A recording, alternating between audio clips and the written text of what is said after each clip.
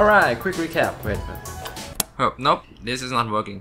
Let's just try it again, okay? Let me just scrap that off and here we go. Hello again. Still me. I've been figuring out that might not work for me because so I want to add some personal touch in there, and it's gonna be it. With me back at home talking to you guys about what happened there. So what's gonna be like is that I'm gonna ask myself some serious questions. Yeah, I wrote some of them down instead of making like a script.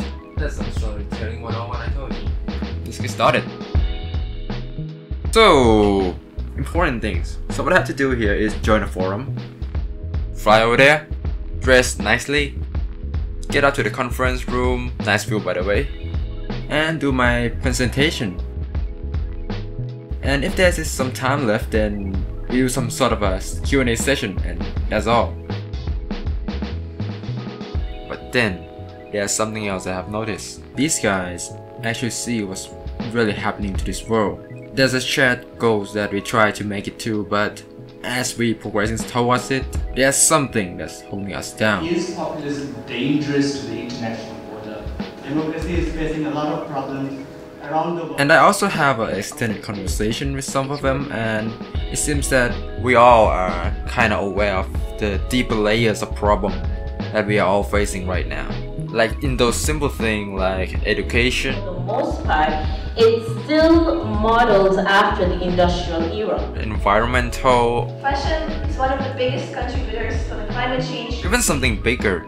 We have to pay something for the peace era we have to enjoy nowadays. Or something enhanced. It happens around us, and usually we don't realize that it's happening. And supposedly there are tons of layers of problem that's still waiting to be accounted for.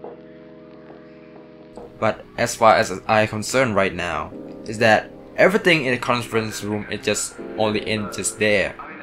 This thing that we've been sharing in the forum is useful for the population, but if it's just gonna let them get blown away like some dust, then what's the point?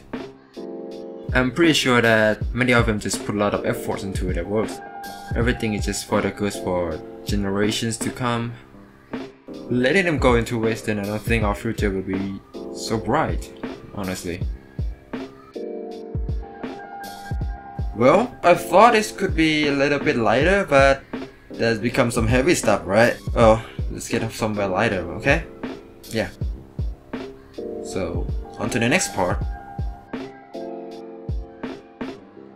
Program after the forum is pretty much touring the Taipei and its surrounding. There's a small food trip where they take us to some restaurants. One was hot pot, flashy things, and the other one is some sort of a high-end restaurant. It's called Fortune Gardens, and I think the meal is kinda traditional. And since we were visiting a university, there's an obligatory campus tour. The place is nice though. We also have a martial art class. It's a kung fu. Okay, cross. And up. Pretty fun if you're into it. And after that, the tour just opens up a little bit. We got on a tour bus and met a tour lady. She's nice.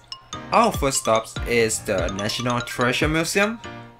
The place is just filled with history relics. They range from porcelain stuff to arts and crafts, which I really like them. And the highlight?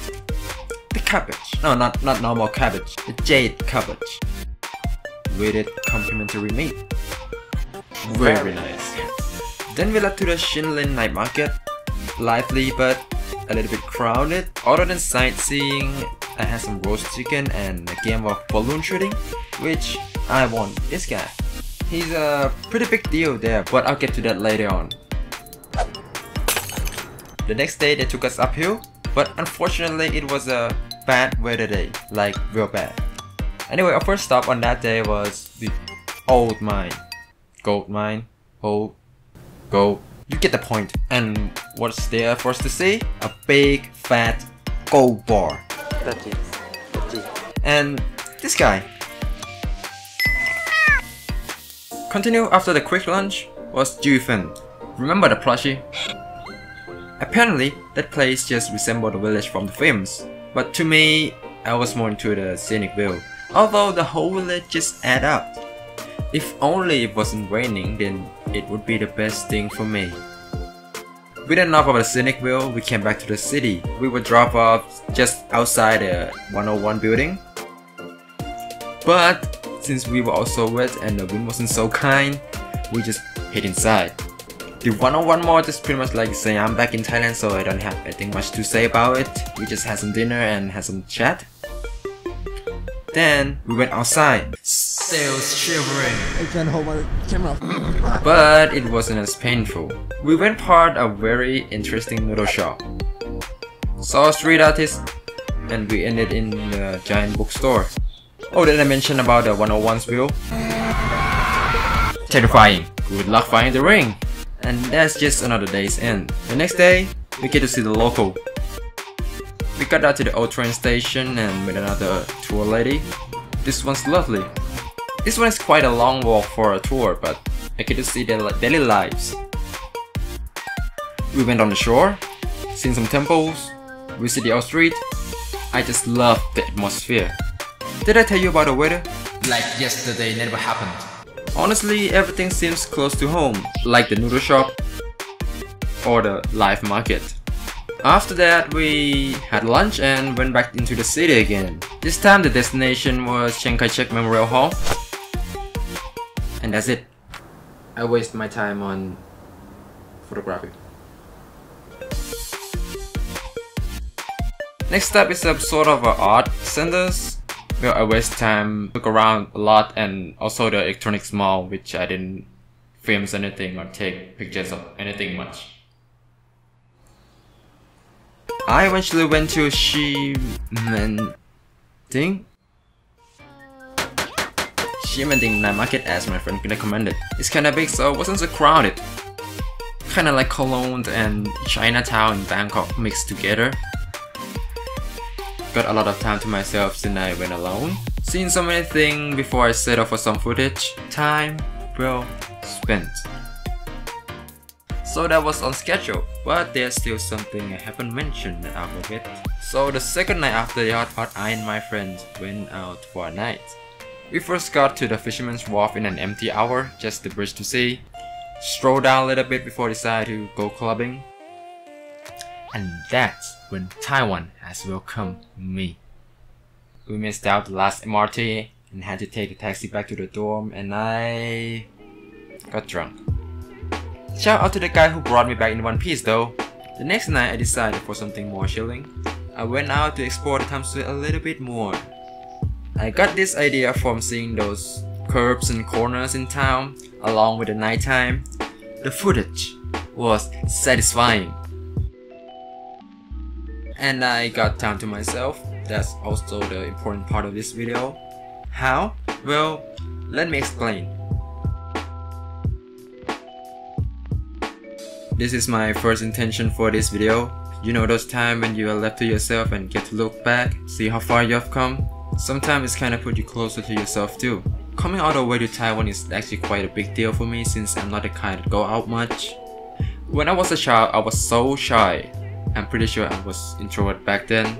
And with that, the introvert instinct will kick in from time to time. You probably didn't notice, since I got a lot better. Having this introvert instinct kinda rendered me a passive person. I don't engage much in conversation, especially when I'm the starter. Looking back makes me see how less quiet I've become. I talk a lot. Sometimes it's depend on the compatibility too, I guess. Because if it's something I'm really into it, then I can talk with for hours. In fact, I was started nicely with one of my friends, but then when we found out that we have the same interest, then it just like that. He's my roommate, by the way.